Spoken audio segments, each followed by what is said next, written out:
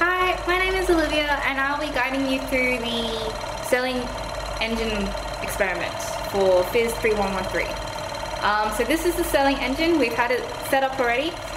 So we have a spirit burner that's using ethanol. This is your main chamber, and this is what T1 is the measurement for, and T2 is the temperature for the smaller chamber underneath. So right now we have it turning clockwise. We start the engine by just giving it a small kickstart, and hopefully it'll work. Yep, there we go. And yeah. So in part one, we'll be coupling the engine with a torque meter. So this is the torque meter and this is the torque meter scale. So if I connect this one over, it couples via friction, and therefore it does some work, and as a result our angular velocity changes. If I increase the friction,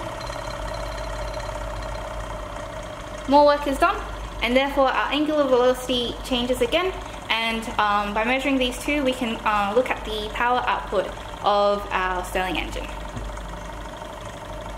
So this is our motor and generator, so we're going to put it on motor mode. So as you can see, it's right now coupled to the larger pulley. The smaller pulley is the inner one in here, and data sets for both of these pulleys have been included. So this is part two. I've set it to the large pulley. It's coupled to the large pulley, and what we have is a resistor in series, an ammeter in series, and a voltmeter in parallel to the resistor. And this way we can measure the power output and therefore the electrical work that the Stirling engine is generating. So in part three, we're going to measure a PV diagram for a Stirling engine cycle. What we're actually measuring is volts against volts.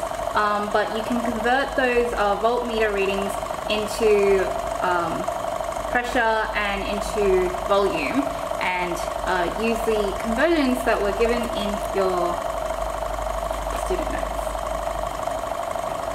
So in this part we have it set as a motor, so instead of increasing the temperature, we have a power source that's doing work onto the system, and therefore we can reduce the temperatures, and as you can see, the temperature is dropping over time.